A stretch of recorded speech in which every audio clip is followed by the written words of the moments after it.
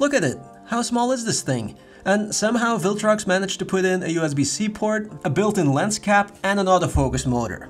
How? Alien technology, that's my guess. But no, seriously, it is pretty cool and for just 99 bucks. And I'm gonna give this one away to one of you. It's the Sony version, so if you want it, make sure to watch till the end, and in the meantime, maybe already subscribe and like this video. Okay, so it's super small, super light. It's actually so small that the rear glass element is kind of exposed a little bit too much for my comfort. Other lenses, I put them on the table sometimes without a cap on, you know? This one, I wouldn't recommend it.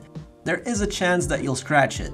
It's also a metal mount and the rest of the lens is made of plastic, and this ring here, it looks like you can use it for manual focus, but you can't. It's autofocus only. It also has a USB-C port for updates, and then there's also this cool feature. You don't need a lens cap because it's built in. And then something super important, there's no filter thread, so you can't use one of your screw-on filters with this lens. But then again, a lens like this, a pancake lens, is usually bought by photographers who want the least amount of hassle possible. A camera, a lens, and that's it. Go. It's definitely more than sharp enough, a little bit softer in the corners, but nothing to worry about in my opinion. And if you're planning to use this lens on an APS-C camera, well, the corners will be sharper of course. There's also some vignetting, but you can easily correct this or just leave it. I know a lot of photographers who add a vignette to their photos. I usually leave it, but if you want a super clean image, then just correct it.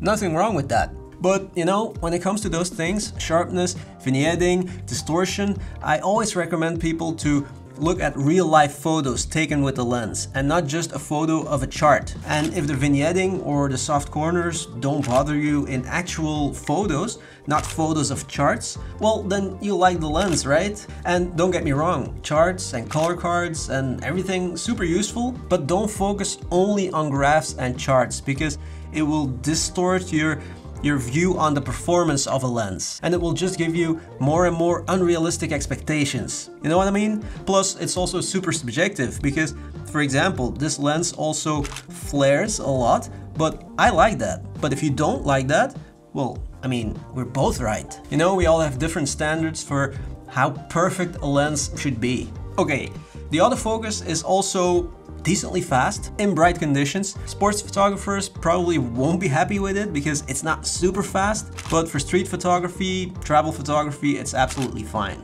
Now, when it gets a bit darker, I like to go out early in the morning or at sunset, for example. When it gets a bit darker, the lens starts hunting sometimes.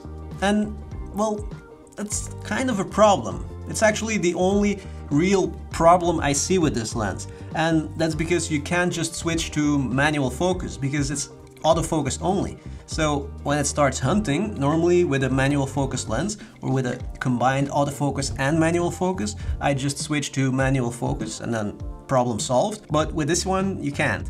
So yeah, just something to keep in mind. And then another super important thing to keep in mind is that this is an f4.5. And that's it. You can't close down the aperture. It's a fixed 4.5 aperture. So it's not really a lens for video shooters, for example. And 4.5 also means that your backgrounds won't be super blurry unless you get really close to your subject. But you know, maybe it's also time that we stop shooting everything wide open at f1.2, right? So yeah, I mean, it's subjective, but I don't mind the 4.5 unless I'm shooting low light specifically. So all in all, for just 99 bucks, I think this is a fun little lens. I think that's the main conclusion.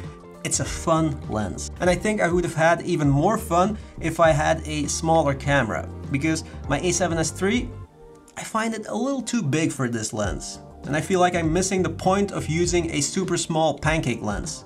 Yeah, it's fun to shoot with a super small, lightweight setup, but my A7S III is a little bit too big for that. I like it when you can literally put your camera and lens in your pocket, you know? So I think this lens is perfect for raw street and travel photography. Point, shoot, done. There you go, a fun little lens. Now, if you want this lens, remember it's the Sony version. Well, all you have to do is drop a comment and that's it. And of course, like this video and subscribe to my channel, but that's all you need to do. And I'm gonna give you until Wednesday. That's the deadline. That's when I'll pick a winner. So, okay, yeah, that's it. Go and see you in the next one.